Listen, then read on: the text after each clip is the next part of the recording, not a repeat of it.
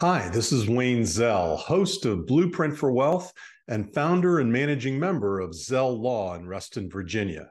In a charitable remainder trust, the donor contributes assets to the trust in exchange for payments for the term of the trust. The term either ends at the donor's death or upon expiration of a period of years. At the end of the term, the Charitable Remainder Trust is required to distribute its remaining assets to charity, a Section 501c3 organization under the Internal Revenue Code. The charitable trust may either be a unitrust or an annuity trust, and it's payable to the income beneficiary for the term. At the end of the term, as I mentioned, the balance of the trust assets are payable to charity. In a pooled income fund, the charity may also serve as the trustee of the trust.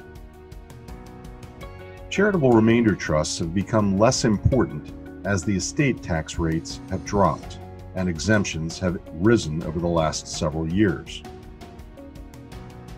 They result in very favorable tax consequences to the donor.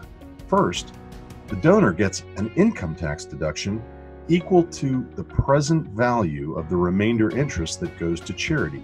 That's calculated at the beginning of the trust.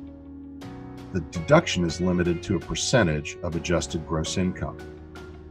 If you contribute appreciated property to the trust, there's no tax on the subsequent sale of the property by the trust. And income received by the trust is generally tax exempt unless it's unrelated business income, which could be devastating to the trust and the beneficiaries. Of course, it results in significant estate and gift tax savings. To qualify as a charitable remainder trust, not less than 5% or more than 50% of the net fair market value of the assets must be paid to a non-charitable beneficiary. In addition, the charity's remainder interest, the amount that goes to charity, must be more than 10% of the assets that were transferred to the trust. Charitable remainder unitrusts must be revalued annually. There are different kinds of charitable remainder unitrusts. The straight CRT, which is a percentage of the fair market value as it varies from year to year, but the percentage remains fixed.